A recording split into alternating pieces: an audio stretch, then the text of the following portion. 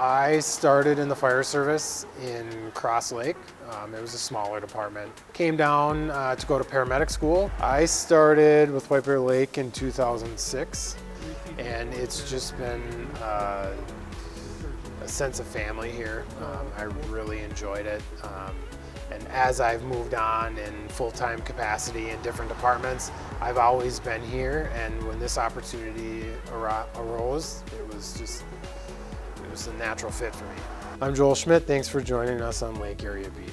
It's been a very busy year, but we take a look at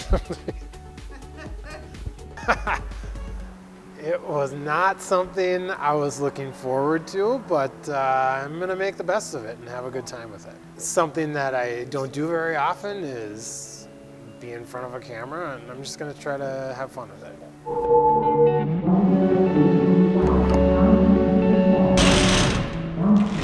We have a good group of guys and gals here that they're really good at their job.